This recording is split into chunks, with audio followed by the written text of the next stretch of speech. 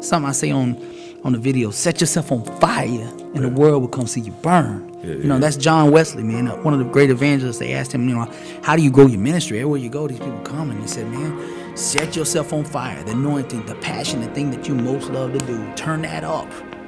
Don't worry about the money. Don't worry about the scoreboard, the numbers and all that, the followers, the likes. Just turn yourself up, doing the thing that you love to do, and the world will find you.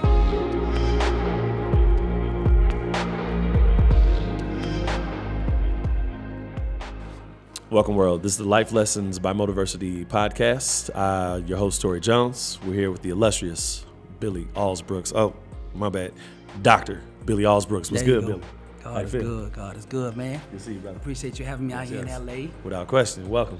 The people have been amazing. Everybody been showing us mad love out here. Oh, it's been amazing. It's been amazing, man. Nice. So we just trying to get a lot of B-roll footage of the city and tied into the tour, the 40 city tour that we own. So man, it's awesome. Hold on, wait a minute. 40 city tour. What other city? Yeah, we're doing the top 40 cities in the United States of America. The most populated cities, man. We come in every single one. So wow. Some of the cities now they close together. For instance, Dallas-Fort Worth, within 30 miles. That's one show. But we're doing the top 40. Yeah, we're doing the top 40 cities, population-wise. Man, we're bringing this word. We're bringing this fire troop music, and we're gonna take it to the world. The legacy that I'm out to achieve and accomplish while I'm here is to impact 1 billion people positively. So that's what we're gonna do. That's a beautiful thing, and I think this podcast, this show is step one. So Amen. Billy, so tell me a little bit about yourself, man. Tell me what makes Dr. Billy Alsbrooks, Dr. Billy Alsbrooks. How'd you get here? Man, I was in the music business 17 years, rap artist. I had songs on the radio, music producer, songwriter. On-air personality, produced for a bunch of gold and platinum acts, chasing what the world calls the Hollywood lifestyle, the women, the fame, the money, the accolades, all of that. And no matter how high I went in that business, there was always a void. And the higher I went, the bigger the void got, and I couldn't understand.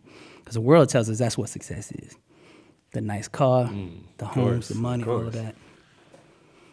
But it never seemed to quench the thirst that was on the inside, you know? And I couldn't understand why. Because I did everything they told me to do. You know, if you get this on the radio, man, everybody loves you. You'll have, you know, loyal people. The money's there. The world bows down to you. It's all a lie.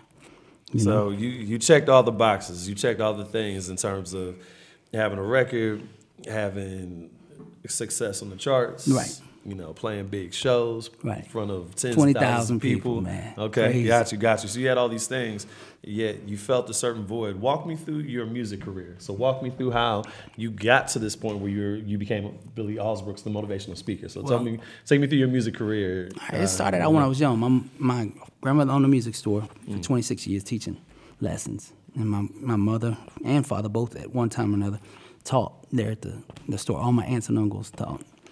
My mother had a master's degree in music. My father was in the Alabama Music Hall of Fame as a studio musician. So when I grew up, man, music was everything around me. You know, man, it was constant. I started out playing drums, flirted around with some guitar, just some different things to find me. Got in high school, fell in love with the turntables, the DJing, so I got rid of the drum set and started beating on the drum machines. And, man, I loved it. I got a hold of the mic when I first moved to Florida. My sophomore year, and where'd you move from? Moved from Dallas. I was born in Alabama originally, and when I was 8, a recession hit in the 80s. We moved to Dallas, and oil was booming, so my dad went out there. We stayed there until my mother got a transfer down in Florida. So my sophomore year, we moved there. And it was a totally different lifestyle. Gotcha. I heard the twang. I heard that accent. I'm like, where's that accent from? It's a little bit of everything. Okay, so that's why you can't figure that sound like a little southern, you know, Dallas and Miami and down south and all that. Just gumbo. Yeah, gumbo, you know. But I went down there when I was in my sophomore year. A friend of mine had a DJ set up in his house, and he was kind of known around the area. So in between one of the baseball games I was playing, we had this like 4-hour layover after school. So we went over to his house and got on the mic for the first time, just playing around, you know, just doing little freestyles. We recorded it. Back then it was actually mixtapes, a real tape. Sure. Not, tape, we say mixtape now, but it was actually a real, press play. That was it. But we recorded it. I had a little entrepreneur in me even back then. I went home, made some copies, made 5 copies, went to school the next day, sold all 5 of them, made $5 a piece. Okay.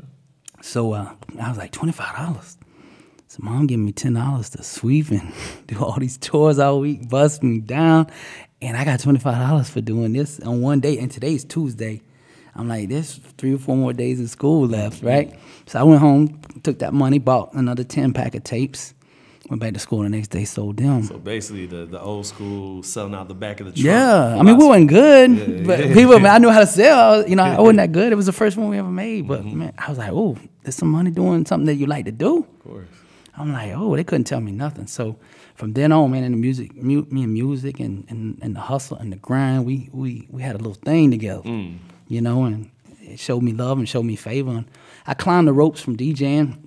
I got into DJing, you know, the excitement that I thought all the DJs had money, you know. They always portrayed on the mixtape they had money. So I was like, okay, I got to do like them and get some money. Got over there. Then I realized the DJs didn't have any money. The only ones that really making money in the music that time, there was, you know, as far as independent, like we were dope boys. So from the get, and guess the D boys always are instrumental. So honestly, all styles of music, but especially obviously in the hip hop game, and especially down south. Right. Well, that's where all the funding came from. Exactly. That was the bank in the streets, you know. So essentially, when you got into the game, your objective was to make money. It's not like you were trying fame, to be like, you know, backpack rapper, bars, no. Poetic. Well, I mean, you know. I did write though. I did like writing. I mean, today I love the feel of a pencil and a pad. I love to write. I love to express.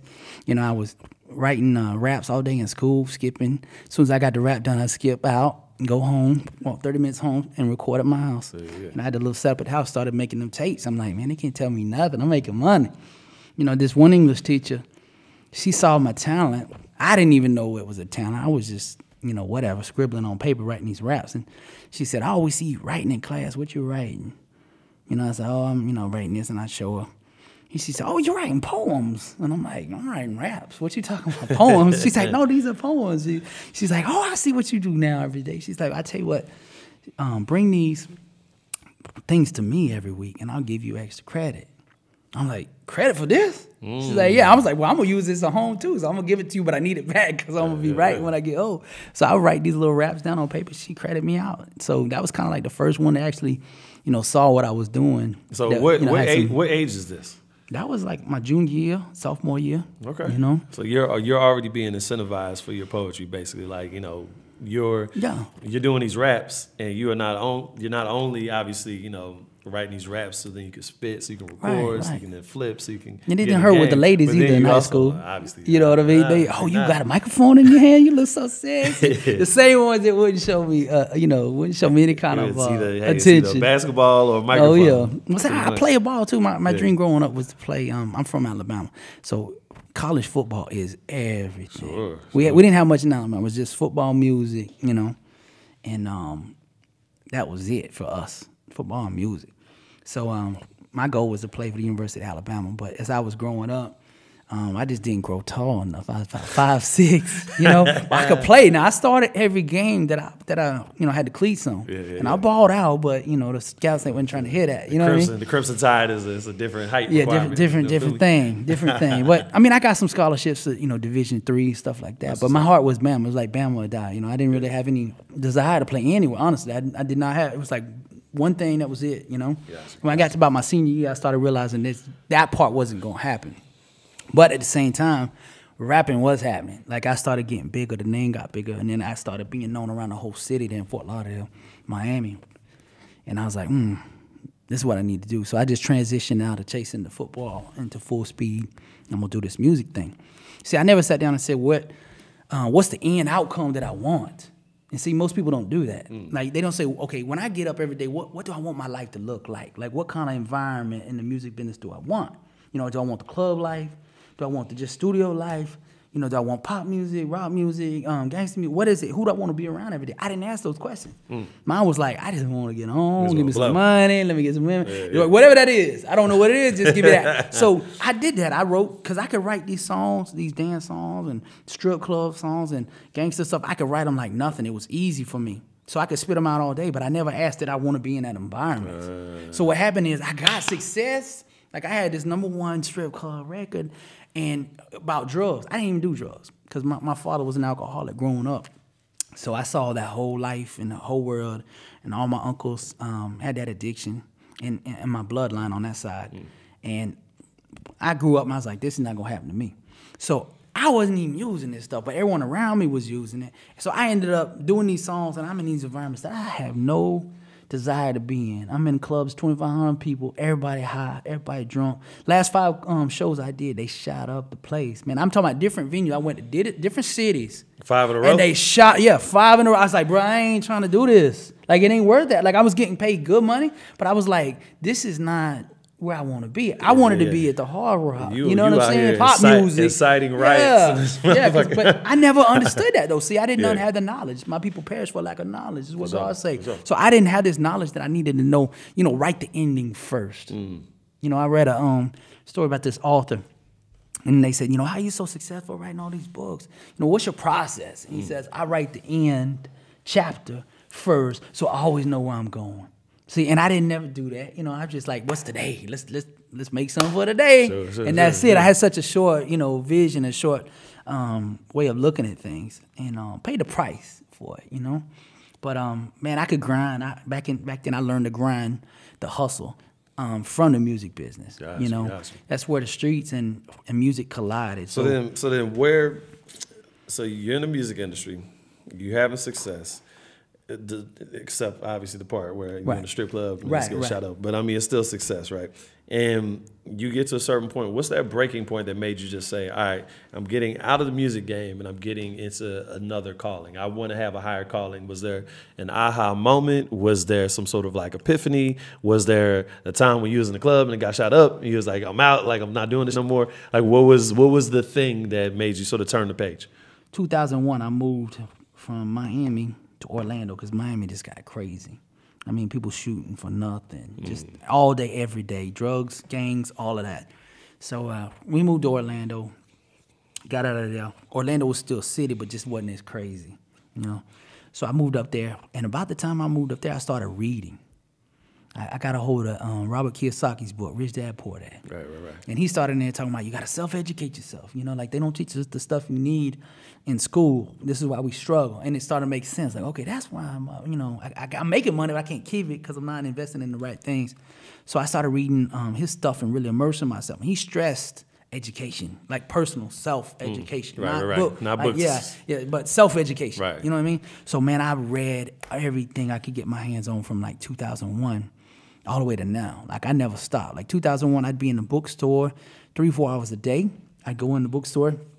I go to 4 or 5 different sections in the bookstore, like personal growth, psychology, religion, and art and music and things like that. So I'd have me like 3 or 4 different books. I'd just go to the shelf, pick something up, get my notepad out, hit my time on the phone, and read each book 20 minutes. I kind of skim through and see what I wanted to do.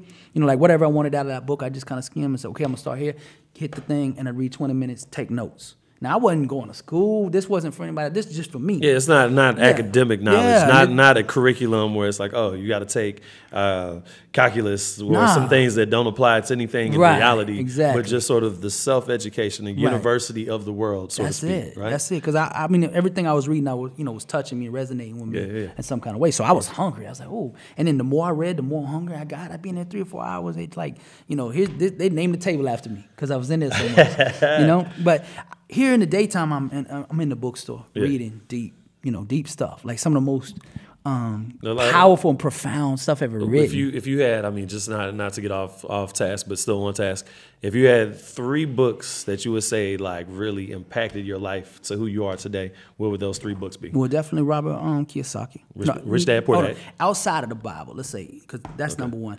But outside of that, we would say Robert Kiyosaki, Rich Dad, Poor Dad. Of course. Think and Grow Rich. Science of the Mind. Some other ones that really affect me. I always study laws of 48 laws of power, 33 strategies of war, the art of war, the power of the imagination, never could die. Like all these, man. I mean, that stuff just opened my mind up. Gotcha. But I started reading these books, some of the most profound stuff ever written in the daytime. And the nighttime I'd be performing in these clubs with this ignorance that I was saying out of my mouth. You know what I mean? Like I just read wisdom, knowledge, strength, power, and I'm spitting garbage. You know what I mean? And they shooting up and they talking all this. And I'm like, I just read some of the best books ever. And then see what happened? I started pouring so much truth in me. Lies couldn't coexist anymore with me. See, that's what I started. I poured so much truth in me. Got you. That cognitive dissonance. Right. I didn't understand what I was doing, but this is the law I was tapping into because, truth is the chiropractor of the mind. And lies and ignorance cannot survive in an environment of truth. And I started pouring so much truth in. That was all that was in me. So at nighttime, I'm having this tug of war going on now. Like what used to be okay for me to do and what I used to accept doing now is like, this is foolishness. Yeah. I see real people dying now. Like, people I know dead and we go on to funerals. I'm like, got to reconsider this thing. People going off 20 years. This guy gets shot. That guy got shot. This girl gets shot. Just craziness, man. I'm like, what are we really doing this for? And on top of that, I was looking around. Not many people were really thriving. Even though it looked on the surface like people were thriving and successful, they really weren't. You know what I mean? Like, there was only 3 or 4 rappers that could really even pay their bills with the stuff they were doing. Most of it was just check to check, club to club. You spend most of it at the bar. Sure, advances. You buy a car, you buy a watch, you buy a chain, and that's it. And they got you for 10 years, 7 years, whatever. Exactly. So, I started going through that struggle. And that last album I did was called Me Versus Me. And that was it. It was like, okay, the old me and the new me. Which one's going to win here, But in December, what changed everything was my father passed away in front of me. I had a blood clot, stroke, and passed away right in front of me, unexpected. Yeah, sorry about that. Yeah, man. Sorry to hear that. It was the worst day of my life to see him die like that. But it was also the turning point and the preparation in the beginning of this, what I'm doing now. Had he not died, I wouldn't be here today. He died in front of me, and it rocked me at the core. It made me look at my life and my goals and my ambitions and everything. I really had to sit down for once and look at my life. Like, most people don't want to look at their life. You ask them, what do you want to do in life? I don't know. Like, bro, you going through life and don't even know what you want. Like, most people won't sit down and just ask, And me, I hadn't been doing that. I just been chasing what everybody else told me to chase, But what really changed it, a couple of days after he died, the funeral director went over there to the funeral home. Funeral director said, first he said, let me take you out and show you where I'm going to bury your dad. The plots. Your grandmother bought floor plots. So my grandmother was still alive. We went out there. My granddaddy was gone already. He was in the ground. So the funeral director said, there's your granddaddy. Here's where your grandmother's going to be. Here's where your dad is going to be. And here's where you're going to be. Oh. Now, see, a couple of days before I seen my daddy die, like in front of me, struggle to die, like 10 minutes, all of that. I seen the whole thing. So when he said, you're going to lay here, I understood what that meant. I've been to funerals before, friends, all that, and really didn't get it. This one I knew. When he said, you're going to be right here, this is where you going to be, it was like a gong. Dang. My whole body was shaking. I was like, ooh. Go inside. Funeral director says, what do you want on your daddy's headstone? What do you want in the obituary?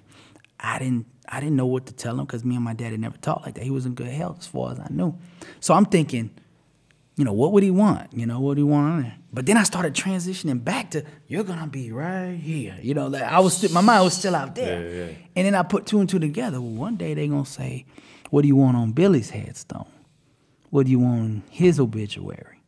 And that changed me because I'm like, if I was to die right now, what would be on the headstone and what would be in the obituary? And I was like, here lies a man that served himself, didn't care about anybody else, and chased money, women, fame, and that's all he cared about. Didn't make a difference to nobody, didn't care about nobody except himself. And I was like, man, that's embarrassing, bro. I don't want my mom to read that. You know what I mean? But that was my life. I had to stare at it for once and be like, bro, this is how you been living. This is what it is.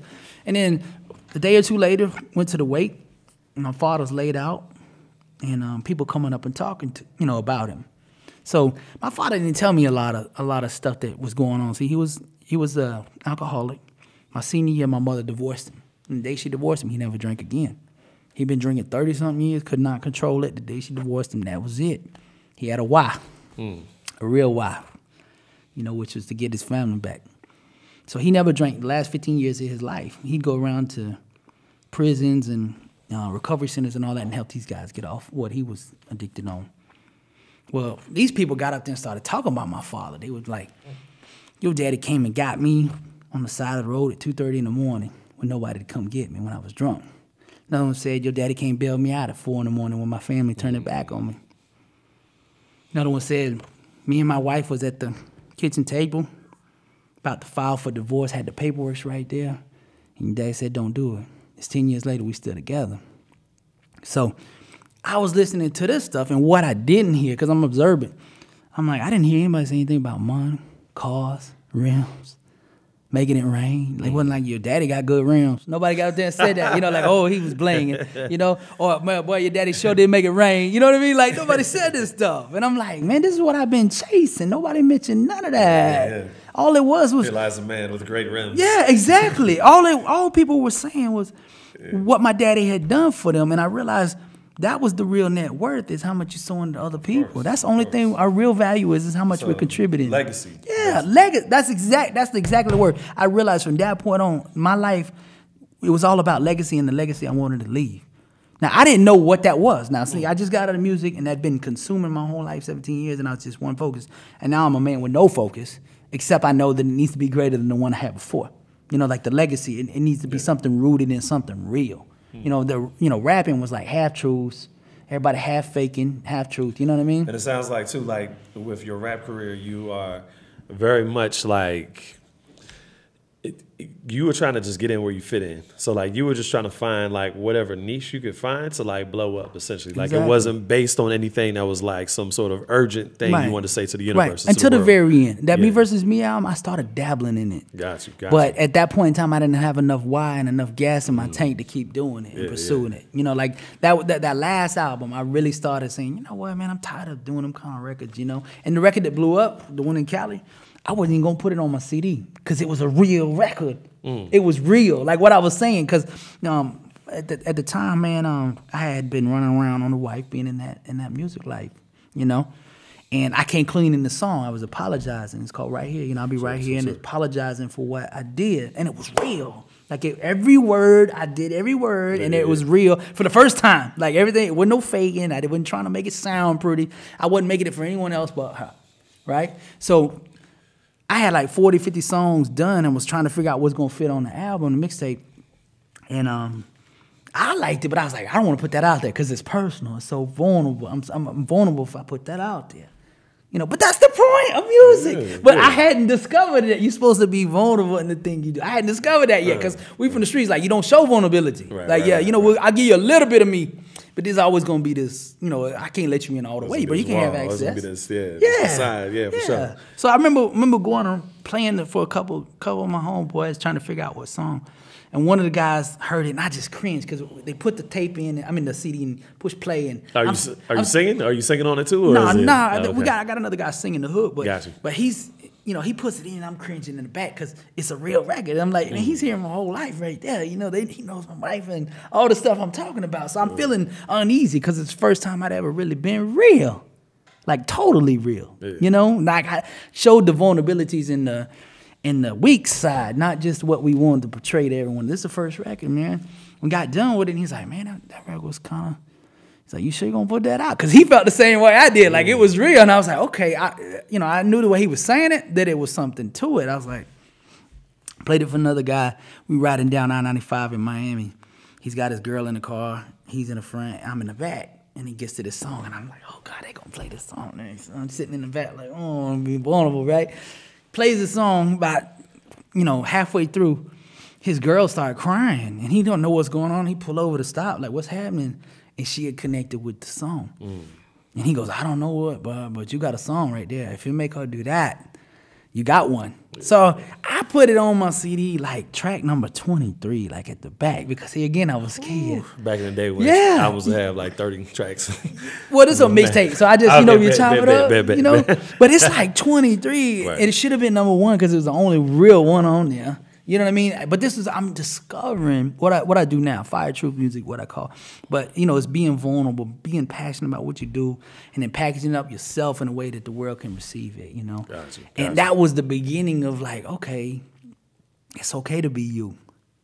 And they'll reward you for you. You know what I mean? But at the same time, I still didn't have enough left in the tank, man, to keep doing the music the way I was doing it. You know, so I laid it down after that. You know? You said you retired, put the jersey up in the rafters. What was the thing that got you into the actual motivational speaking thing? Like, what was your first gig? What was your first, like, let's focus on that part of your career now. We got the music part. Now, Billy Alsbrooks moving forward. Like, what's the... Man, I went through that whole thing, and my father passing away, and I was ready to find my calling, my thing.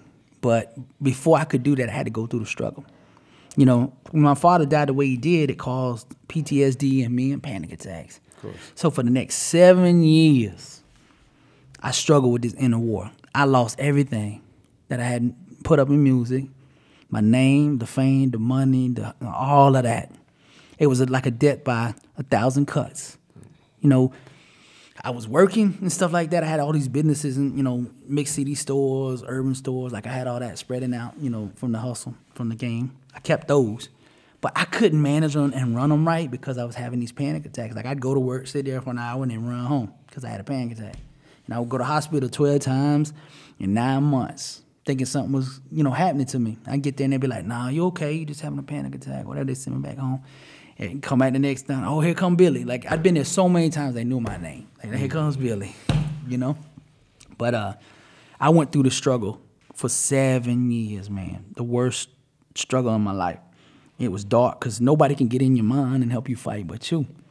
You know, I could go to therapy, the wife, the mom, everybody helping and all that, but still I had to win that battle, the battle of the mind. What would you say got you over the hump? Was it therapy? Was it the combination of things? Like what was the sort of like tipping point to get you to a good place? It's kind of ironic because 2 days before my father had that stroke, I got this book called The Prosperity Bible, and it had like 19 classic, like Think and Grow Rich type of material from back in the era. Right.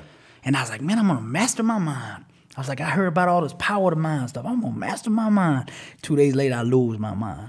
You know, that's how it goes. But sometimes you have to lose yourself before you find yourself. You know what I mean? So I set on the journey to finding myself, but didn't realize that's what was happening. You know, so for 7 years, man, I went through this struggle. Got some therapy. I went to like 6, 7 different therapists before I found the right one. I found a young guy just out of school, 6 months out. But he was passionate about therapy and helping people, not just for money, not just trying to get me in there for another hour. But nothing really changed until I was going around the block one night, because this is what I used to do when I get these panic attacks. I start walking around my neighborhood, like a mile-long square block. So every time I got all these, you know, the panic attacks would begin to rise on the inside, and I knew at this point that's what it was. I wasn't dying. I was just dealing with this panic attack. So I'd put my shoes on and I'd go out there and walk, because all this energy's on the inside of me and you can't get it out, you know. So I'd go out there, walk, and start talking to God, you know. I started yelling at God, you know, crying to God, numb to God, you name it. I went through every emotion you could go through, just me and him, because there's nobody else at this point. Nobody can fix it. So I look up to him and I say, one night, I say, everything's gone, my money's gone, all of the names gone, all the friends gone, all of that. It's just me. I ain't got nothing else to give you. I tell you what I'll do. I'll make a deal with you. I said, if you heal me, I'll go out and tell the world who did it. That's all I got. And I think that's all he needed, was me to invite him in and say that. And as soon as I did, then the things started moving slowly. It wasn't like overnight, but things, you know, the therapy began to get better. I started understanding what the therapist was telling me. I started getting revelation, and then slowly, I'm talking about years now. This was so hard for me because I was so wired in music that, you know, in these short 3-month intervals, you put a record out, you got to get it in 3 months. You know, you got to get everything you can get off that record and then move to the next one. And this wasn't happening that way. This was like, okay, 3 months went by, no change. 6 months, no change. A year, no change. 2 year, no change. 3 year, no change. And you get to the point, you're like, this is the rest of your life, bro. This ain't gonna never get better. You know, I got to that point, I was like, it might not ever get better. The good days is gone, and this is what it looks like. You know, you are a person with no clear purpose in life, because I got out of music. You got no drive. You know, you don't know who you are. You're sick. All the people gone. No one to talk to. Nothing. You and God. That's a lot of people. Yeah. That's a lot of people. Man, it was a struggle. The struggle was real, but so is the God to help me overcome it. So, man, he started delivering me and moving me and moving me and moving me piece by piece. I started going to this men's group at church because I was trying to get over these panic attacks.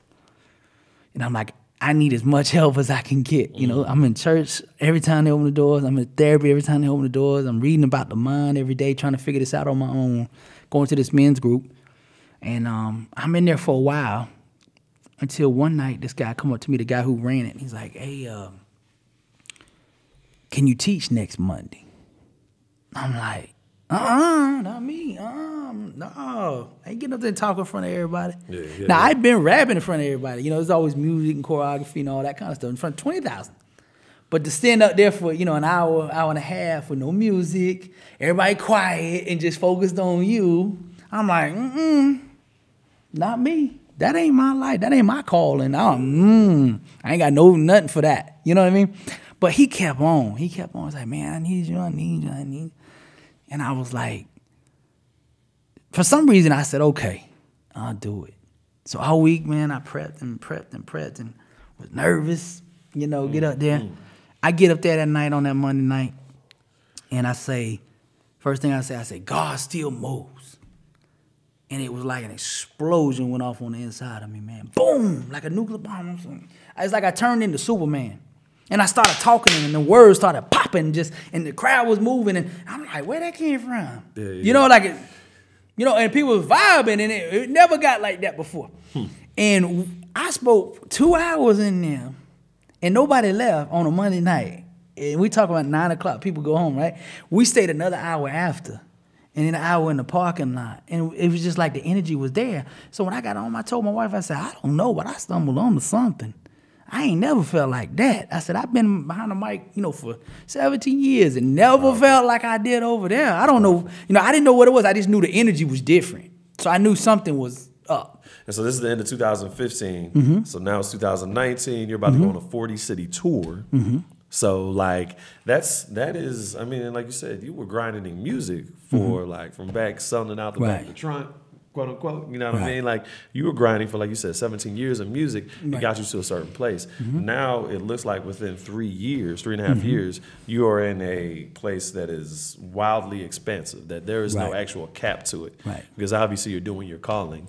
Take us through, kind of quickly take us through that. Like, how was that evolution going from this point in 2015 when you're doing the sermon, when you out in front of everybody at the church, and then to now you are motivating people, whether they are Muslim, Christian, religious, not religious, but you're motivating people. You're stirring a fire in them to, you know, tell us how you got there.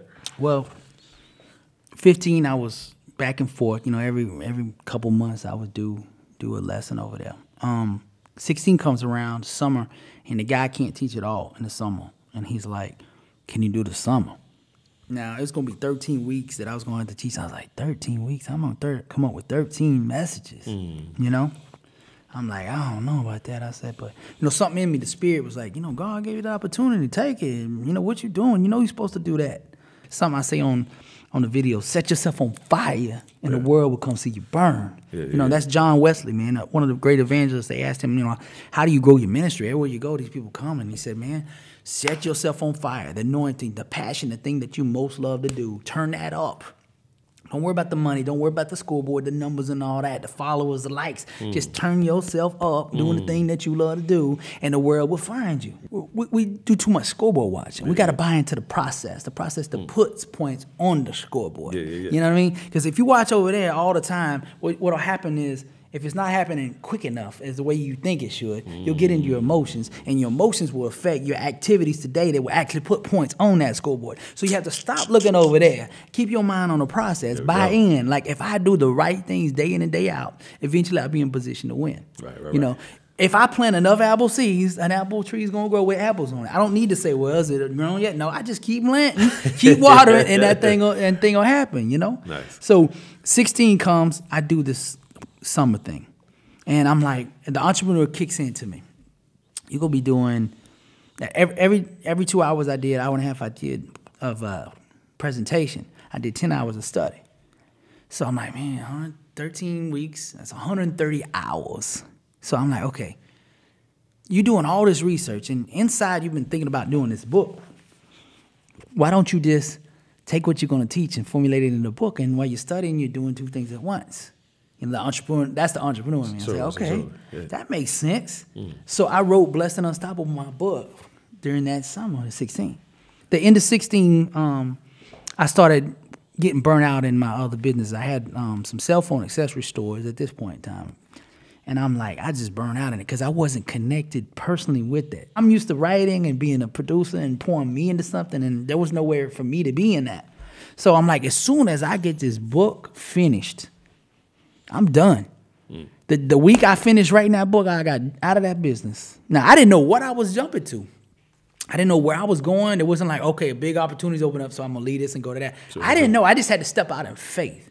See, every time that something really happened to me in my life, I didn't know what was going to happen, and I just had to step out in faith. If I had to see everything before it happened, it never really happened. But those times that I said, you know what, Lord, I don't see anything, but I'm going to step out here anyway and just trust that you got me on the other side. And every time I did that, man, son, he do something amazing.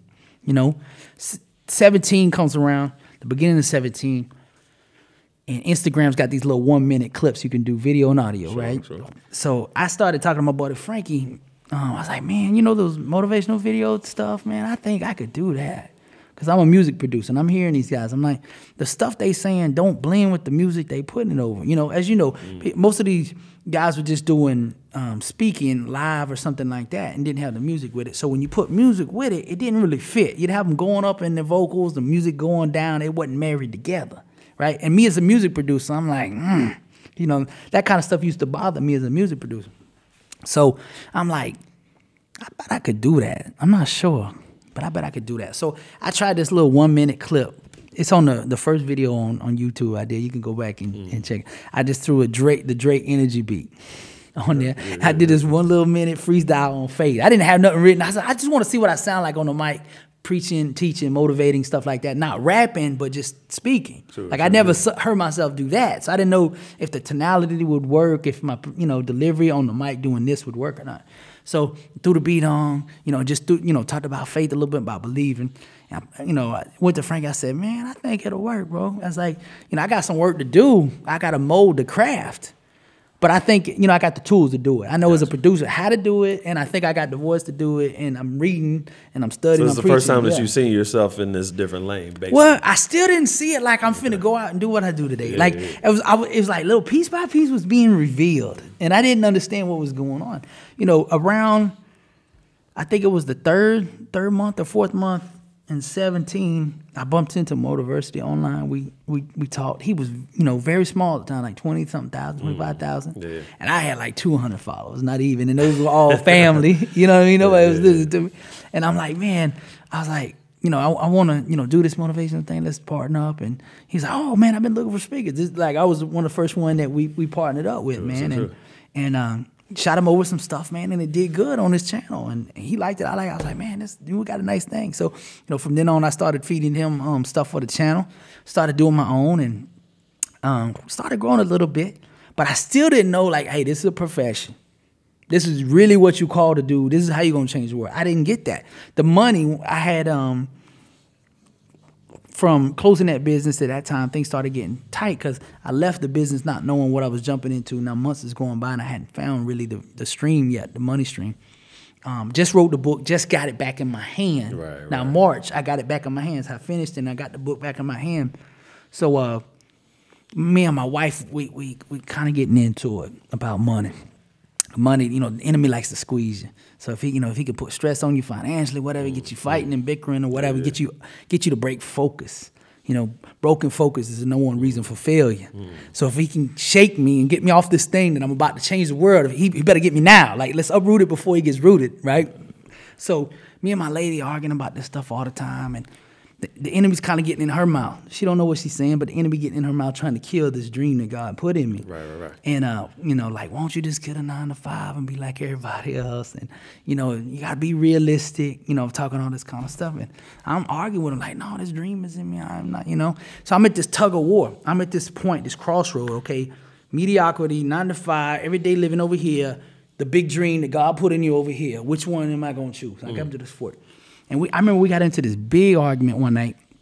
I was so angry because my life was not reflecting on the outside what I was on the inside. I had poured all this truth in me, all this stuff, all these dreams, and I knew what to do, all this stuff, but it wasn't, nothing was showing up. I'm like, where's the money? Where's the breakthrough? Where's the understanding, my calling, all this? I don't know.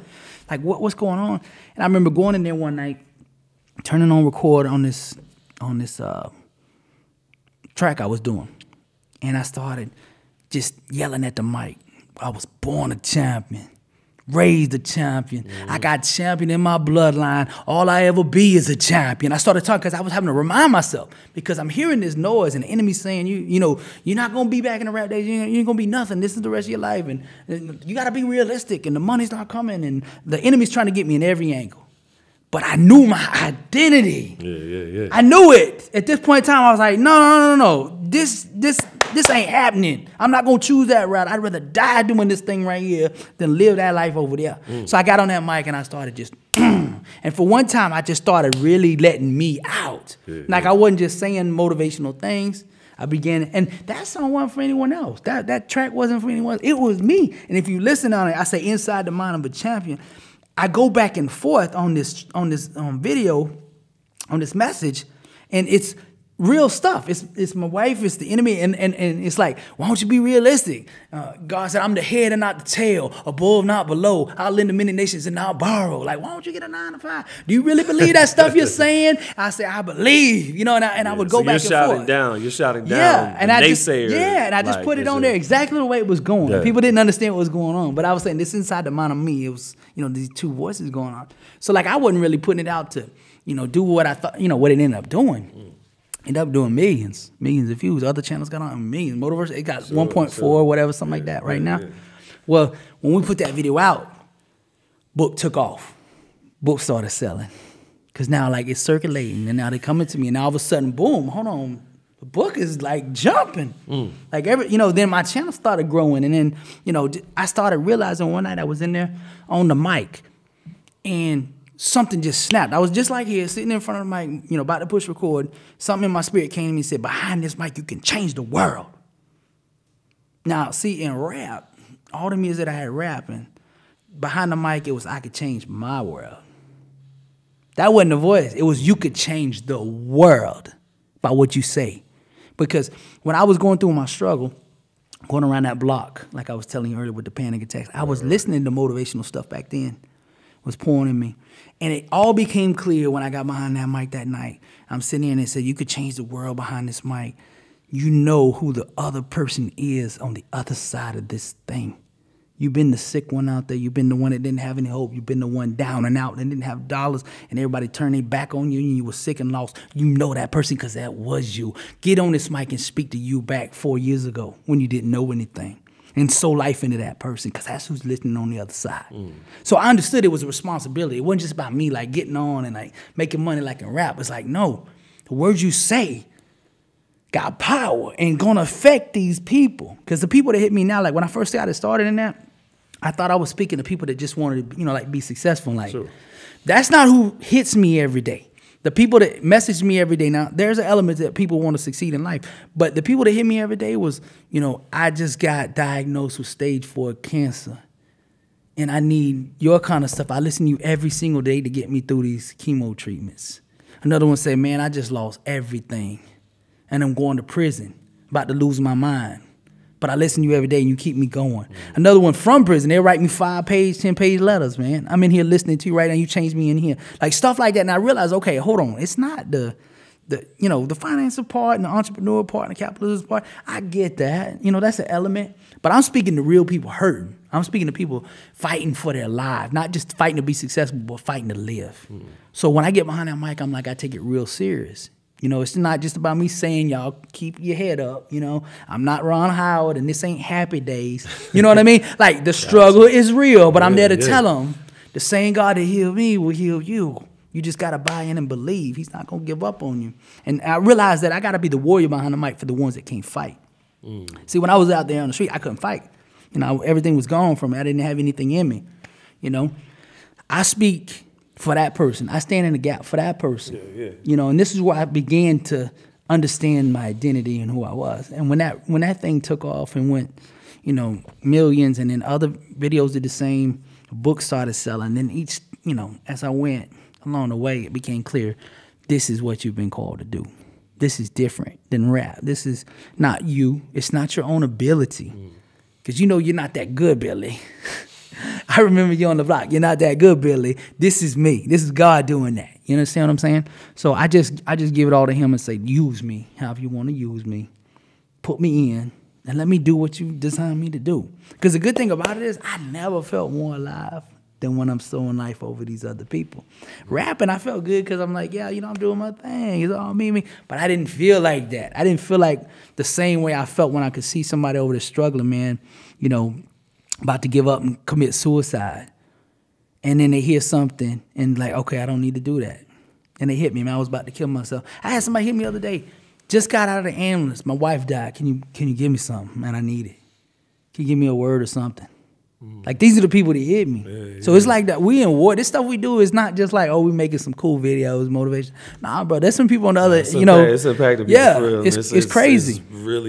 It's I've seen it in my time with Motiversity and just seeing sort of some of the videos that I've planned and reading the comments and seeing how people really react to them and like knowing that hundreds of thousands of people are watching this and it's really hitting them deeply. So, I mean, definitely, bro. And for everyone that write, there's probably 10, 15 that didn't write. Didn't write. Yeah, exactly. So just to kind of wrap it up, so two things. So what would you tell yourself, your 20-year-old self? So like where you are now, all the hindsight that you have, what would you say to your 20-year-old self? I'd say the message I'm preaching now, man, you know, God still moves and do fire truth music. And what I mean by fire truth music, you know, fire is do the thing that sets you on fire inside that makes you feel the most alive. You, like the one thing that God made you to do, the things that excite you, inspire you, energize you, do that. Whether it's a relationship, be with the one that sets you on fire. Not the one that you lukewarm on, the one that sets you on fire. If you're going to have a relationship with God, let it be one on fire. You know, if you're going to do work, do something that you can give your time, energy, and resources to that you were proud to do, you know? Then the truth aspect, which I never adopted in rap. You know, truth, as I wear in today, truth is the couture for greatness. There's no real success, you know, no next level without truth.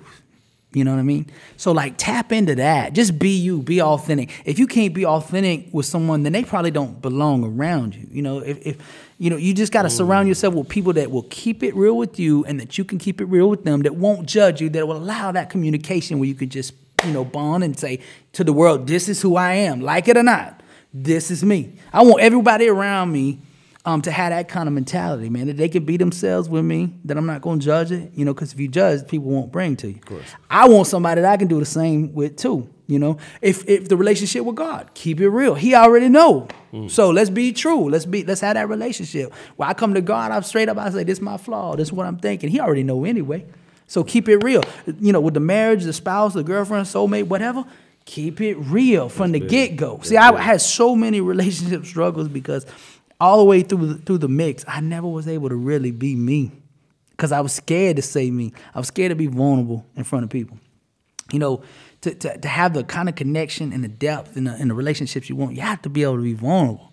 And most people get in these relationships where one could be vulnerable and the other one don't trust it. Of course. Yeah, you know. But that's big, though. What you said before is just sort of tapping into that fire. Yeah, fire, truth.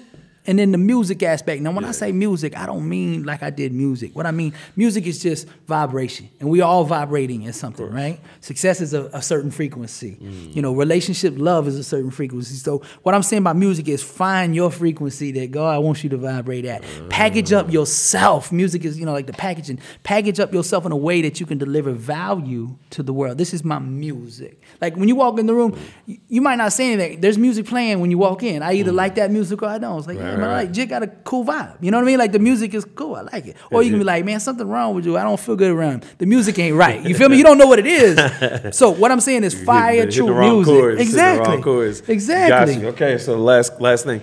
So it's kind of a two-part question, but what are you doing now? So the whole 40 city tour, so just explain that. And then big picture, where do you see yourself? Where do you see yourself in 5 years? The corporate question, but where do you see yourself in 5 years? So just real quick, just explain sort of like, what's popping right now, this immediate tour, and then we're gonna bring the Blessed Unstoppable seminar tour to the top 40 cities, population-wise, in the United States.